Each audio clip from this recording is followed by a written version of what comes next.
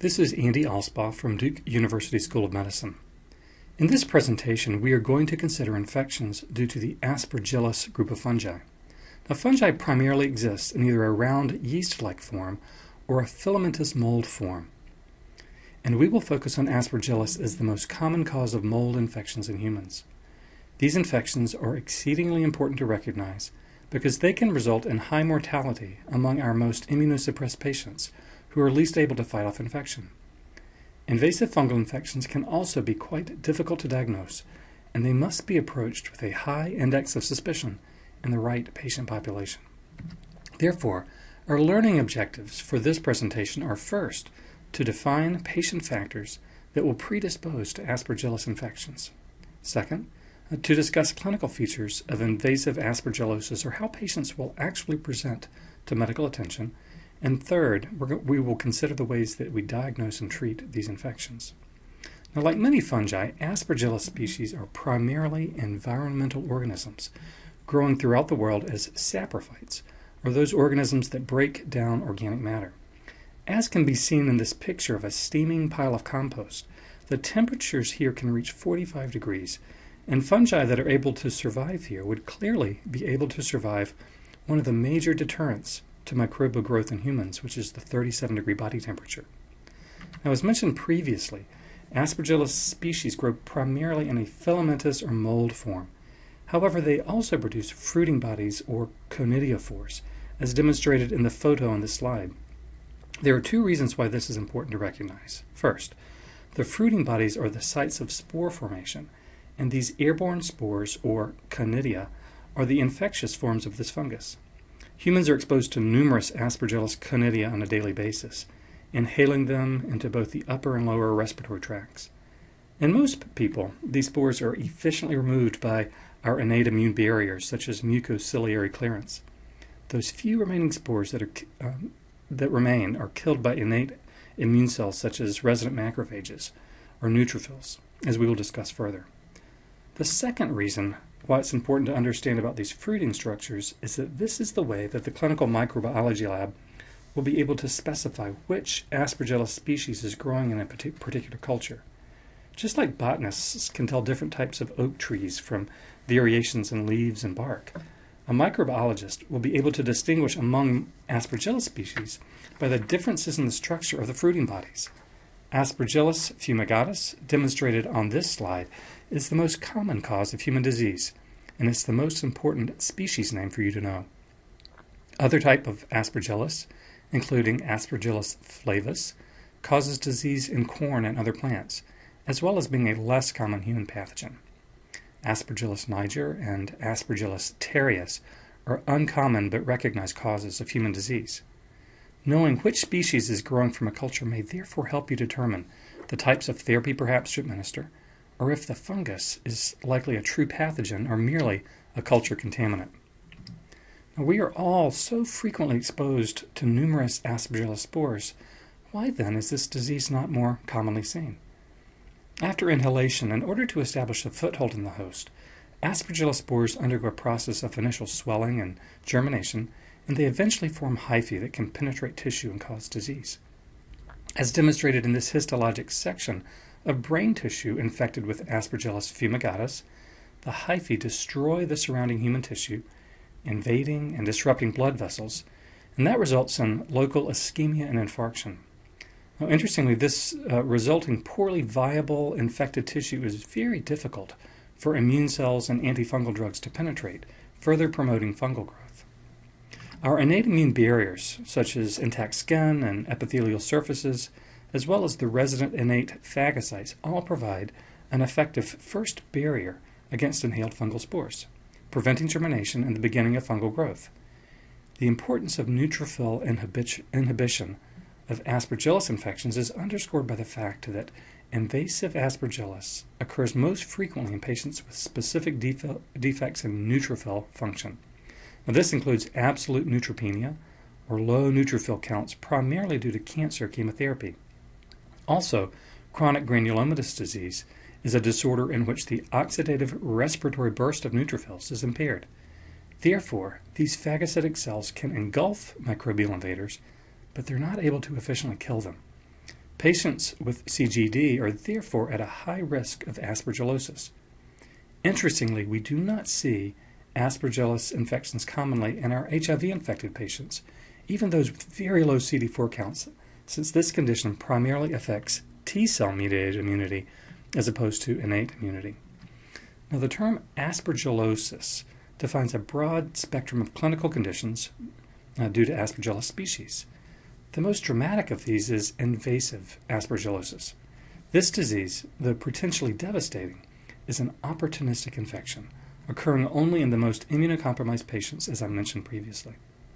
The CT scan on the right of the slide was taken of a patient with neutropenia who developed fevers, shortness of breath, and cough. In both lung fields, there are small nodules that were not seen on prior X-ray studies. This is a very typical initial presentation for patients with invasive aspergillosis. The disease typically begins in the lungs at the site of spore entry and presents with a very non-specific group of respiratory symptoms. Without recognition and treatment, the disease can progress to extensively involve the lungs, potentially disseminating to other organs. The symptoms of disseminated disease will reflect the organs that are involved. For example, the most dreaded form is spread to the central nervous system, resulting in focal neurological signs or even altered levels of consciousness. In addition to invasive aspergillosis, this fungus can cause other clinical manifestations of disease, especially in less immunocompromised patients. For example, patients with chronic lung disease, especially emphysema, have altered lung architecture and enlarged alveolar spaces. People with the most severe form of this structural lung disease can develop a very chronic and indolent lung infection due to Aspergillus species, what I refer to here as chronic minimally invasive aspergillosis. So, in contrast to the devastating and rapidly progressive lung infection we see in neutropenic patients, this condition is slowly progressive and rarely results in the death of the patient. The difference is that these patients have abnormal lungs, but normal immune cells that can inhibit the growth of the fungus once it begins to try to invade deeper structures. A third form of aspergillosis is the formation of a fungus ball or aspergilloma. This condition occurs in lung cavities such as those due to old tuberculosis infections. Again, in this region of anatomic abnormality, Aspergillus can grow as a mass of fungal tissue, as seen in the CT scan on the right of this slide. However, it does not typically invade the lung because of the intact immune defense. Although the fungus ball does not deeply invade, it can result in chest pain and hemoptysis, or coughing up blood. The blood loss can be dramatic as the fungus ball disrupts and injures blood vessels in the surrounding lung tissue.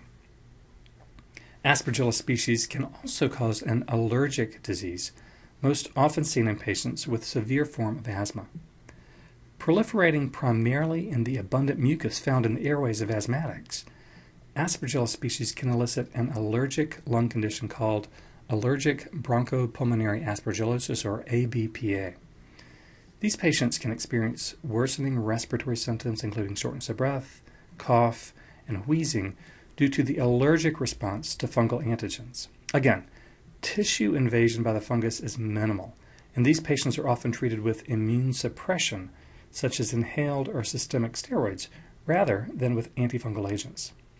Therefore, as we can see by these conditions, the host features primarily determine whether Aspergillus can actually persist in replicating inside the host, and if so, what type of disease that it might cause.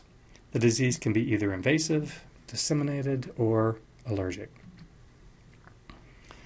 The most important point that I want you to remember about the diagnosis of aspergillosis is that it involves a high level of vigilance in the right patient population.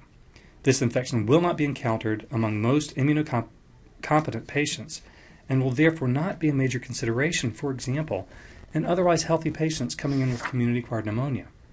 Therefore, in the right patient, how do we make the diagnosis of invasive aspergillosis? Most molds can only be infrequently cultured from the blood, but they can be visualized and cultured at the site of infection. This is typically accomplished by biopsy of infected tissue or by obtaining bronchoalveolar lavage or lung fluid obtained in the setting of pneumonia in an immunocompromised patient. In addition to histopathology and culture of infected tissue, fungal components such as galactomannan or various cell wall glucans can also be detected in the blood or the lung lavage fluid, providing an indirect means of diagnosis. Fungal serologies have limited use in diagnosing an acute infection.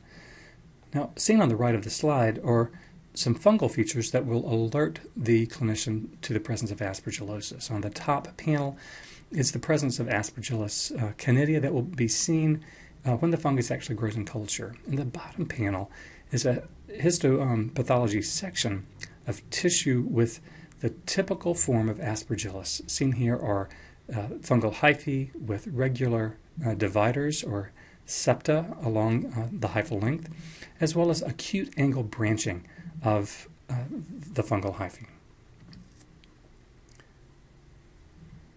Various radiographic signs may also suggest a diagnosis.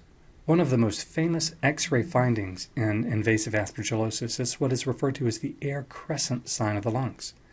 As demonstrated in this lung CT scan, the initial dense pneumonia seen in the top panel that is caused by pulmonary aspergillosis eventually forms a partial cavity as this dead and infected tissue is expectorated. Such an image would suggest the diagnosis of invasive aspergillosis or some other necrotizing lung process. Once the diagnosis of Aspergillus is made, treatment must be initiated. Now, whenever possible, one must consider if immunosuppression can be reversed or modified. For example, most neutropenic patients will only really recover from invasive aspergillosis when their neutrophils return during recovery from cancer chemotherapy or stem cell transplantation. Now, a limited number of antifungal agents have activity against Aspergillus fumigatus. These agents include the mold-active azoles, such as voriconazole, posaconazole, and itraconazole. These agents inhibit cell membrane ergosterol synthesis, and they are potent treatment options in this disease. Polyenes, such as amphotericin B, have broad antifungal activity and are among the best therapy available against Aspergillus infections. Amphotericin B binds to and destabilizes ergosterol in the fungal cell membranes, so its target is similar to that of the azoles. Often this drug can be life-saving in invasive fungal diseases. However, it is only available in an intravenous form, and it can cause many toxic side effects, including renal insufficiency. The echinocandin class of antifungals, such as caspofungin, micafungin, and anigilafungin, also inhibits the growth of Aspergillus species. These agents inhibit the enzyme that makes a key structural carbohydrate in the fungal cell wall, beta-1,3-glucan. Now, since cell walls are not present in mammals, these drugs have excellent safety profiles. However, some studies suggest that the echinocandins may not be as effective as the azoles or amphotericin B in treating invasive aspergillosis. Also, the treatment of this infection may require surgical debridement of infected tissue for complete cure of the infection. Now, invasive aspergillosis is often treated empirically. That means prior to the actual definitive diagnosis being made, and at the first sign of potential disease in the right patient populations. Why is this? Well, this is mainly due to the imperfect means that we have to diagnose this infection quickly, as well as the high mortality of the disease if therapy is delayed. However, it's also very important to pursue a precise diagnosis because, as I've mentioned, many of these treatments are quite toxic, and physicians are unwilling to accept drug toxicity unless they know that they're treating a particularly serious infection. Now, even with all of these currently available diagnostic therapeutics and supportive care, the mortality of invasive aspergillosis is really bad, and in immunocompromised patients, it's at least 40% in most studies. Factors that favor survival include limited spread of disease, so diagnosing it early, rapid initiation of anti-aspergillus therapy, and recovery from immune suppression, such as the restoration of neutrophils after cancer chemotherapy. Now, the prevention of the infection is also important since this is so difficult to treat once the infection is established. Since Aspergillus species are environmental organisms, It's important for immune-compromised patients to avoid exposure to these ubiquitous spores as much as possible. So avoidance of construction sites and organic composts may decrease the number of spores inhaled, and some hospital units are specially designed with laminar flow and filtered air systems to limit environmental mold exposures among highly immunocompromised patients. So in conclusion, we've considered how specific patient factors predispose to the development of invasive infections due to environmental molds. We've also considered how different patient factors favor the establishment of different presentations of Aspergillus infections, including invasive and rapidly fatal infections in immunocompromised patients, as well as less invasive or colonizing conditions. And lastly, we have studied the diagnostic strategies for invasive aspergillosis, emphasizing maintaining a high index of suspicion in the right setting. But once diagnosed, this infection should be rapidly treated with a combination of antifungal drugs, potentially surgery, and a reestablishment of immune function.